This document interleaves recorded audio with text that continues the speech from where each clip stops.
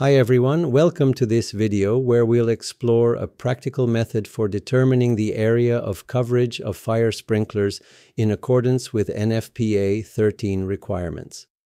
Understanding sprinkler coverage is essential for designing effective fire protection systems, ensuring safety and complying with standards. By the end of this video, you'll have a clear and structured approach to calculate coverage, making it easier to apply in real-world scenarios. So, let's dive in.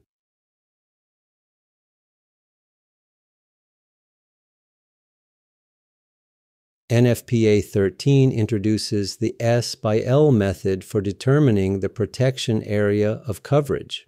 In this method, S represents the spacing along the branch line, determined by measuring the distance between sprinklers or the nearest wall.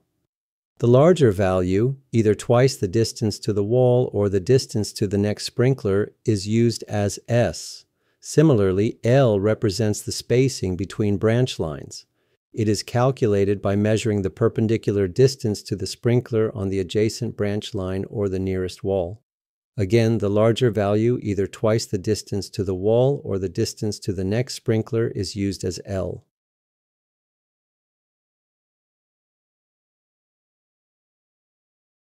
Let's see how we can apply the S by L method to determine the coverage of the blue sprinkler in this figure. To calculate S for the blue sprinkler, we need to compare two distances. The distance to the adjacent green sprinkler is 15 feet. Twice the distance to the left wall is 14 feet. Since S is defined as the larger of these two values, we select 15 feet as the spacing S for the blue sprinkler. Now let's determine the L for the blue sprinkler. To find L, we examine two possible measurements. The first is the perpendicular distance to the red sprinkler on the adjacent branch line, which is 10 feet. The second is twice the distance to the north wall, which comes out to 5 feet. Since L is defined by the larger of these two values, the correct spacing L for the blue sprinkler is 10 feet. Now that we have determined S and L, we can calculate the coverage area. Multiplying S by L, we find that the blue sprinkler covers a total of 150 square feet. If we draw the coverage area of the blue sprinkler, we identify two key points. First, the coverage area of sprinklers is rectangular in shape. Second, the sprinkler is positioned at the center of this rectangle. When designing a fire sprinkler system, obstruction rules such as the beam rule and the 3 times rule must be considered, along with maintaining a safe distance from heat sources. These factors often result in sprinklers being positioned non-uniformly. In such cases, applying the S by L method becomes more challenging. In the rest of this video, we will introduce a general approach called the sketch-based method. This method helps determine sprinkler coverage areas in situations where sprinklers are positioned non-uniformly or where the piping has an irregular shape. Before introducing the sketch-based method, let's take a moment to review the S by L approach again. The intent of NFPA 13 in defining directions along the branch line and between branch lines is to establish two perpendicular reference axes. As we all know, the orientation of the piping does not influence the sprinkler coverage area. Therefore, in the sketch-based method, the piping network is ignored, allowing us to focus solely on the sprinkler positioning and coverage. Let's explore the sketch-based method through 3 examples, progressing from simple to complex. We'll see how this technique aligns with NFPA 13 and learn how to apply it effectively. In each of our 3 examples, we'll calculate the coverage area of the blue sprinkler.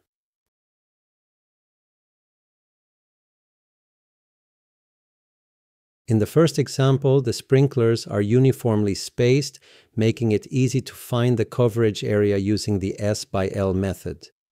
The distance from the blue sprinkler to the sprinklers on either side, left and right, along the branch line is 10 feet, so the S is 10 feet. Similarly, the distance for the L, which is the distance to the sprinklers above and below, is also 10 feet. Therefore, using the S by L method, the coverage area of the blue sprinkler is 10 times 10, which equals 100 square feet. Now let's determine the coverage area of the blue sprinkler using the sketch-based method. As we discussed earlier, this method allows us to ignore pipe roots. Remember, sprinklers share the floor area they protect, with each sprinkler responsible for a specific portion. So the first step in the sketch-based method is to define the floor area that each sprinkler is responsible for.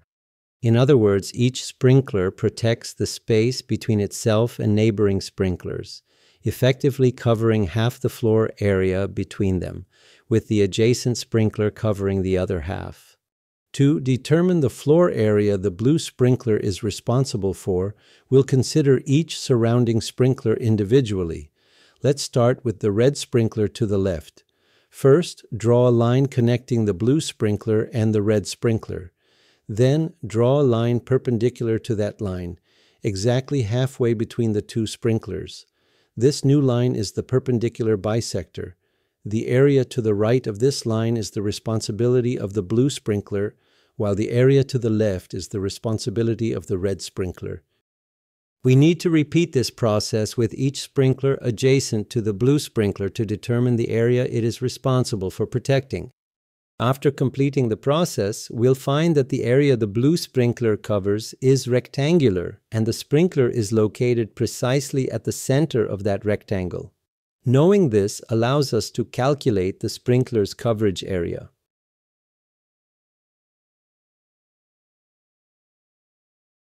In the second example, the sprinklers are slightly non-uniformly spaced. However, the S by L method remains applicable. In this case, S is 12 feet and L is 10 feet, giving us a sprinkler coverage area of 120 square feet. Let's try using our sketch-based method to find the area covered by the blue sprinkler in this situation. You'll notice the area is still rectangular, but this time the sprinkler isn't located right in the center. In situations where the determined coverage area does not have a rectangular shape, or the sprinkler is not located at the center, we should find the smallest circumscribing rectangle, also called the bounding box, with the sprinkler located exactly at its center. For this example, finding the bounding box is straightforward. We just need to shift the left side of the rectangle 1 foot to the left, and the sprinkler will be centered in the new rectangle. Therefore, the sprinkler's coverage area can be calculated by multiplying 12 by 10, which gives us 120 square feet. That's the same as what we found with the S by L method.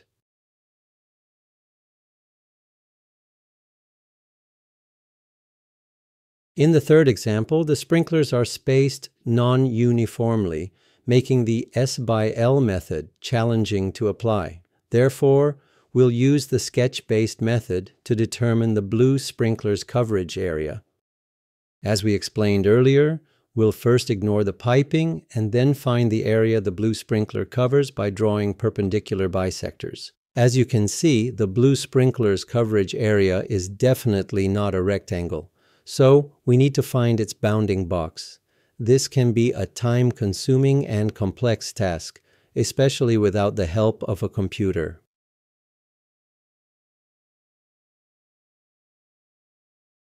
Software can automatically draw a circumscribed rectangle, calculate its area, and then rotate the rectangle slightly. It repeats this process, drawing, calculating, rotating, until it finds the bounding box. NSVCAD software has a command that applies the sketch-based method and automatically calculates S, L, and the coverage area of sprinklers in just a few seconds. After running the Find ACA app, the software calculates the S, L, and the coverage area of the sprinklers.